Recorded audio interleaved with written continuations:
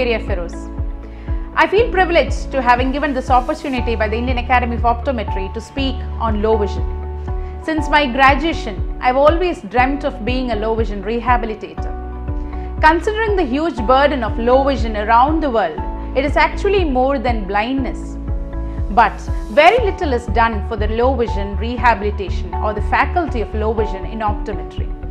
The main reason of why low vision is not considered to be a prime important faculty is because the lack of awareness.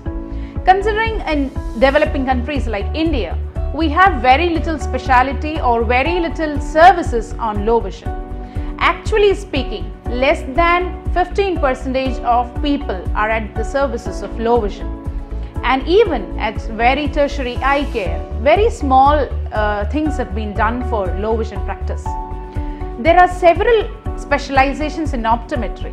Low vision is one important prime specialty of optometry where an optometrist can do a big social responsibility for people like who don't live in neither light nor blindness. I feel myself honored to have practiced a lot of low vision and that I have pushed in so many people into the light of vision. I believe each and everybody of you who are interested in low vision can do a lot and bring so many people out there from blindness to near normal.